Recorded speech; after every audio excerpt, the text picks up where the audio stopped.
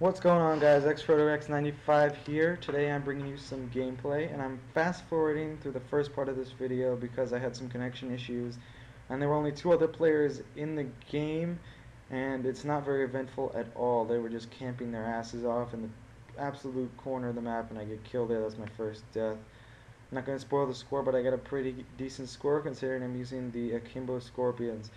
I am doing this gameplay at the request of one of my viewers. I want to know more of what kind of gameplay you guys want to see. What I will take more gun requests. I like challenging myself. I think it's important to challenge yourself, try out new things. I originally got a gameplay on Silo. I was really lucky. I went 30 and 5. I was gonna put that up, but then when I went to my file share to try and record it, I realized I only had 2 minutes of the game up on the file share, so I had to restart. And this is my first game after that, and I get the exact same score. And I spoiled it for you guys, but whatever. Um, I go 30 and 5. However, I don't get any of my final kill streak, which are the attack dogs. And the kill streaks I use for free for all are UAV, Blackbird, and the attack dogs. The reason I do this is because UAV is a nice 3 kill streak or 2 kill streak that really helps you out in free for all. When you're at such a disadvantage, when you're going 1v7 in a free for all, it really increases your chances of winning when you have UAV.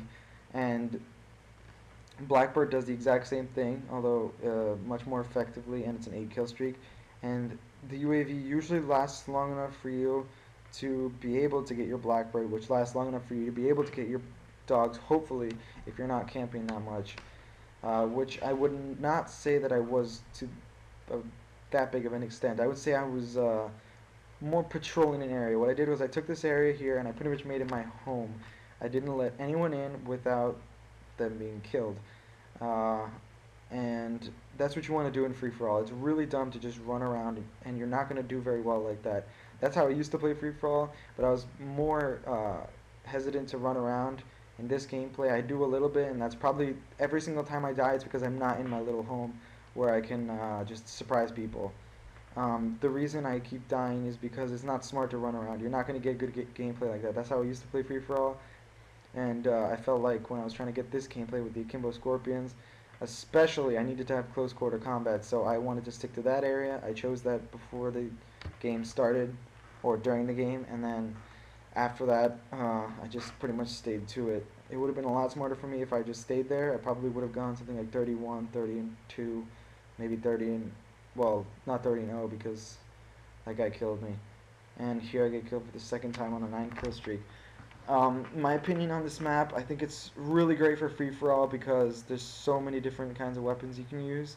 However, I don't like it for team deathmatch or domination because the spawns are changing way too much. I don't like...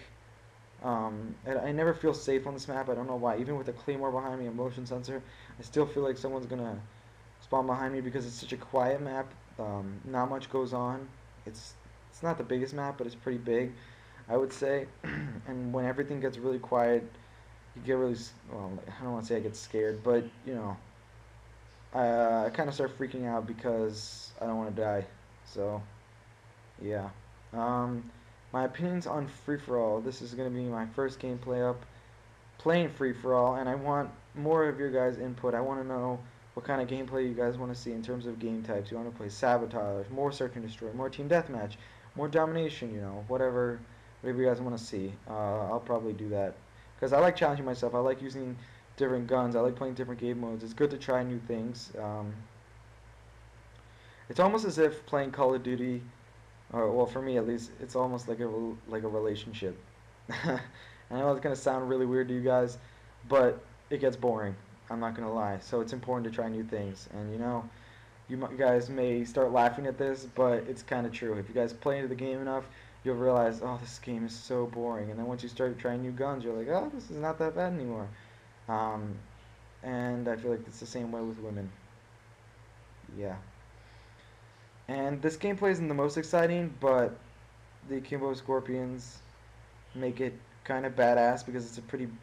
I don't know, it's not a bad weapon. By itself, the regular Scorpion is pretty bad, Like if it comes up against a FAMAS or an AUG or a AK, it's not going to do very well.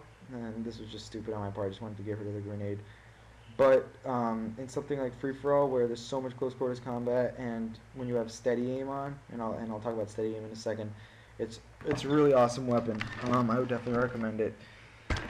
Now, I think that steady aim is an absolute must, and everyone's probably thinking, duh, steady aim, dual wield weapons. But I've actually seen people using dual wield weapons without steady aim, um, which is really, really stupid. If you guys don't know already, steady aim increases your damage when you're hip firing, and when you have two or akimbo SMGs, pistols, whatever you have, you're gonna always be hip firing. So you always need steady aim. It like pretty much doubles the damage that you dish out and makes it more accurate.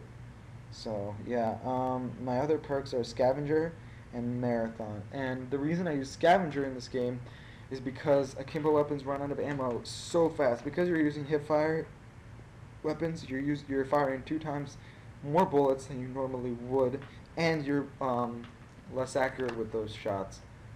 So not only firing from 2 weapons, you're also shooting even more because the weapons are not scoped in to the iron sights and stuff like that. And I would say that I used marathon mostly because uh, in something like free for all, you want to be able to run behind stuff, hide that kind of, and get to certain places as fast as possible without being spotted a lot in the open. So I just used that. I could have easily used ninja so that people wouldn't have heard my footsteps, and there I die on a 10 kill streak, which would have made this gameplay a lot easier. Um, I lost my train of thought. Uh, yeah, marathon, ninja, hacker could have worked if I was running around and not trying to, man one spot, so to speak. It probably would have been smarter to use hacker or, well, I don't use second chance because I'm not a pussy, but I don't know. The third perk in pretty much any game mode is is up to you guys. It's personal preference. I usually use hacker. I use marathon only for this game. The reason I use hacker is because I play a lot of search and destroy. And actually, I think this prestige is pretty much all I've been playing. And with search and destroy, people put down claymores nonstop, and you want to be able to see those through the wall. And we're about to come to the end of this gameplay. I think my final score was 30-5. Please like the video. Don't forget to rate, comment, subscribe, and peace.